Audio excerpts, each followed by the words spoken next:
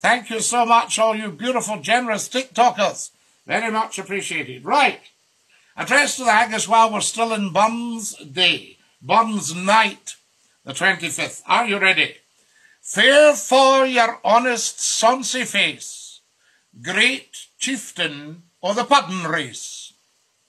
Aboot them all ye tak your place, pinch, stripe, or thorn. Weel are ye worthy of a grace, as lang as my earn. The groaning trencher there ye fill, your hurd is like a distant hill, your pain would help to mend a mill in time o' need, while through your pores the dews distill like amber bead. His knife, sae rustic labour dicht, and cut ye up ready slicht, trenching your gushing entrails brecht. And then, oh, what a glorious sight, warm, reeking, rich.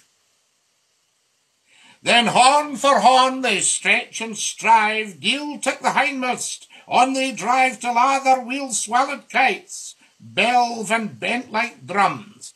Then all good man mayst like to reeve, bethink it, hums. Is there that o'er his French ragout, or olio that would staw a sou, or fricassee that would mock or spew, wi' perfect scunner, look down with sneering scorn for view, on sic a dinner. Poor devil, see him Irish trash, and fentless as a withered rash, his spindle shank and gid whiplash. His kneve a knit, throw bloody flood or field to dash. Oh, how unfit!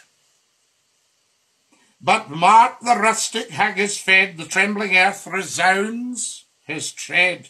Clap in his whaley kneve a blade, he'll mak it whistle, and legs and arms and heads will sned, like taps of thistle. Ye powers, what wad mankind your care, and dish them out their bill of fare.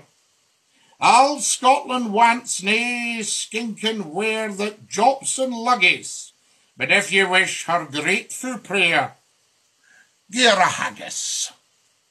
There you are, addressed to the haggis for you in good Scots style.